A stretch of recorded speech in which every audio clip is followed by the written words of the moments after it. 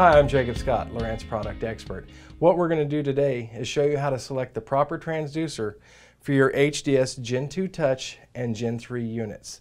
The process is the same for both units, so what we're going to do today is use this HDS Gen3 12 unit. And what we're going to do is the unit's on, so the first thing we're going to do is we're going to hit our Pages button at the top of the unit. It's going to take us to our home screen, and here we're going to select Settings.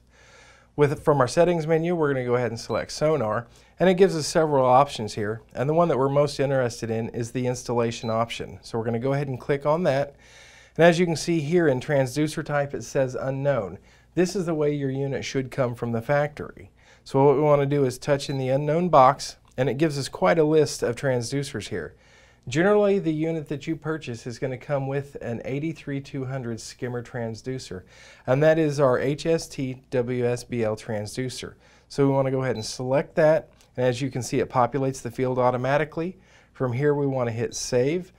Now what we've done is we've told the unit which transducer it has, it knows how much power to send to that transducer, and it also knows that since this is an 83200 transducer, when we chirp this transducer, we're only going to be able to get the high and medium frequencies. Now your unit's ready to take to the water.